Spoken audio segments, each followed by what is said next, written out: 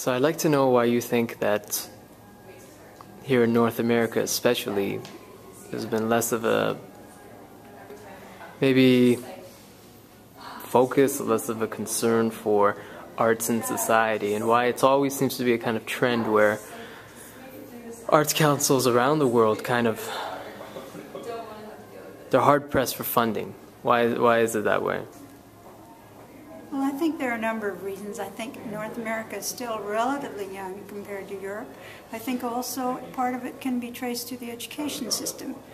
I think in our experience, the children who are exposed to the arts at a young age and grow to appreciate them then are the ones who support them when they get older.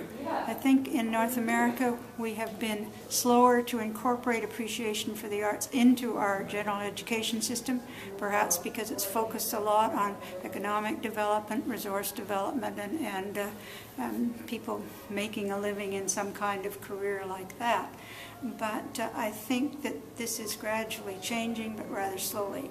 People are still a little bit reluctant to give a lot of support to the arts, although they say that the arts are important and they give lip service to them, but they don't necessarily give the kind of support they should have.